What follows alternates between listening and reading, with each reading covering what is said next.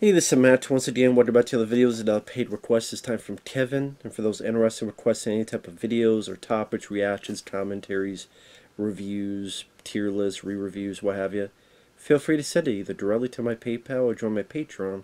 Both links are down below in the info box. And this is for another episode of Game of Thrones, Season 1, Episode 2. And it's been forever since I've seen the first episode, so I vaguely remember it. I know at the end of the first episode there was these two people kissing, but they were the kissing cousins sort, except without the cousin part. It was a incestual motif. And this kid Bran saw it. He got first troubles. He got pushed off the damn tower, thought to be dead, but he's unconscious. And it's a lot of stories going on at the same time. Emilia Clarke, which I understand by the end of it, she pretty much goes crazy, kind of becomes the villain, and then gets her ass killed. In this, she was forced to marry Jason Momoa, Jason Mamma Mia, and really her story in this episode is to ask people, how do I fuck Jason Mamma Mia properly to make them happy? We must fuck. How do I fuck him? That's pretty much her story here. Tyrion, played by Peter Dinklage, joins in. He knows he's looked down upon in the family because of his height, but that's why he reads a lot, to keep him as smart and knowledgeable as possible. Like I said, the one kid, Bran, is in a coma, and if I understand, by the end of the show, he becomes the king, and Peter Dinklage works with him. The character Jon Snow, who is known as a bastard son of Sean Bean's character, and Sean Bean tells him, listen, you may not have my name, but you have my blood. And Jon Snow's asking, well, what about my mom? Who's my mom? Where's my mom? Mama, mama, mama. And Sean Bean's like, well, you know what? When we get back, I'll tell you. I'm like, why don't you tell him now? Why the fuck do you have to wait? Tell him now. You don't have 5 minutes to go, your mom's this, she's over there. Or your mom's this, she's over there. I mean, I think you got enough time for a 5-10 minute conversation. But no. But Sean Bean leaves for the capital and to see the king. Jon Snow is going to leave to join the Night Watch, which is a place to guard the northern borders, which used to be prestigious, but now there's a lot of criminals and assholes there. Peter Dinklage goes with them. And for I understand, Jon Snow, by the end of it, he just does the same fucking part again. I could be wrong, but from what I heard, Jon Snow, by the end, he really doesn't get anything. He doesn't really get any reward. He just goes back to the fucking northern border that guarded again. So, he might just go in a damn circle. I'm like, if that's the case, because I'm not as knowledgeable as others on this show, they're like, well, damn, that was fucking pointless. And then Emilia Clarke asking other women, how do I make love to him properly? Well, you gotta ride his ass. Well, the thing opposite his ass. You gotta look him in the eyes. This assassin tries to kill Bran, but his dog, his wolf, fucks up the assassin. You have this annoying twerp of a character named Joffrey who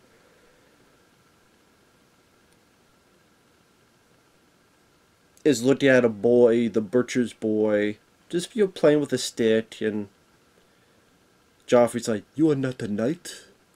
Go put it up and try me on. Well, it's just a stick, my lord. I don't care. So the guy's cutting the kid's face, and a little girl, who I think is related to the girl that Joffrey was seeing, starts attacking him. And her wolf bites the shit out of him, deservedly so. But then Joffrey, being a little twerp, tells his little mommy or whatever, and then number one, you later find out that Butcher Boy's been killed. Number two, they're supposed to kill her wolf, but she pits another dog, another wolf to die so that hers could get free without people knowing about it. Sean Bean is ordered to kill this innocent dog, and he doesn't do anything. Like, he sees his butcher boy having been killed for no damn reason. He doesn't do shit. He doesn't know about it yet. Well, try and investigate a little bit. You know, a little bit of hindsight, a little bit of Sherlock Holmes. And then this dog who didn't do anything wrong, you fucking kill him. But because your fucking rules are back to the day of medieval times, you know what? Fuck you and your rules. Fuck your rules. And fuck Sean Bean's character. Does nothing. And that's the thing is, like, the only interest I got was when Jon Snow and Peter Dinklage's character were having a conversation. That's like the one scene I gave an iota of crap about, where they both are ostracized from their families because one is looked down upon because he's, as he put it, a dwarf. The other is the bastard son. So, like, the conversation they were having was someone interesting. I'm like, can the show just be about these two and these two alone and everything else be forgotten? Because that's the only thing I give a rat's ass about. I'll say this right here, based on that first impression, this show isn't for me. I mean, I've never been a medieval times guy. I mean, I liked Army of Darkness, but that's because of Bruce Campbell's character. But I've never been a big fantasy guy. I mean, there's some I could watch, Willow, for example, but I'm not a Lord of the Rings fan. Excalibur from back in the day is okay, but it's not a film I love. Like I said, I've never been a huge fantasy guy. I don't know what it is. Dragons are cool. Cool motif, cool idea. Love when it's done right, the look of them. That's why I was disappointed with Reign of Fire, because you take dragons, you put in the modern world, and with a big budget, could be cool. And I think the director, Rob Bowman, let that film down. It's not the worst film ever, but it could have been a lot better, too.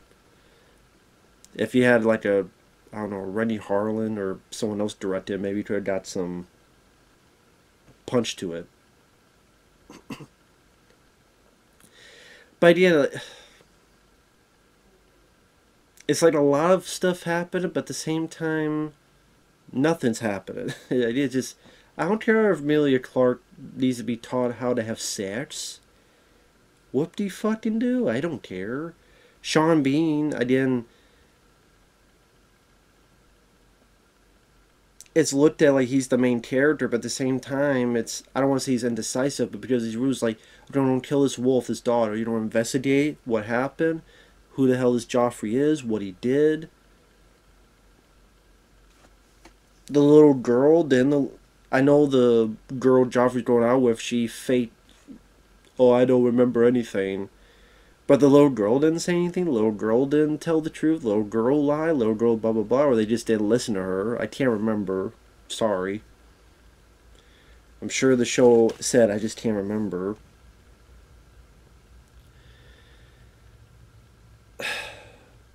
I just could not give a rat's ass about what was going on. I could not give a rat's ass about what was happening in terms of the story, the plot. I'm just bored. Fairly bored. And Sean Bean just came off, I don't know, his actions made him unlikable to me. What's the rules? I don't give a fuck. Fuck your rules. And like I said, the one bit I liked was the Peter Dinklage, Jon Snow, their bits of dialogue between each other. I wish the show was just about them. Their journey, their point of view, two outsiders looked down upon by their families, but whether they like or dislike each other, they have something in common. And Peter Dinklage, however you feel about him as a person, I do think he definitely came off as the most interesting because of his way of words and at times being, I think one of the first time we see him is Joffrey saying, I don't give a shit about Bran, and Peter Dinklage just slapping the shit out of him. And his verbal wit and talking with other people. But even though of his height, he's not going to back down from anybody. So I just see why Tyrion, just from the get-go, why he became a focus for a lot of people who watch the show. He definitely brought a lot of intrigue, interest in it. Like I said, just have it be about him and Jon Snow. Just have it be about those two, and just have the whole thing from their point of view, and maybe it'd be more my cup of tea and liking. And that's the other thing, because you had to deal with so many characters, it's like so many points of view. It's like we're here, then we're over here, then we're over here. For me, it lacks a bit of focus. I just doubt for a lot of people, this is like one of the...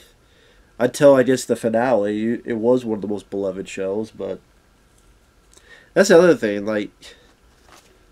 Knowing how even the most dire fans, most of them thought the finale, like the last season or two, was dog shit. It's like, wow, does it really make it worth to watch it for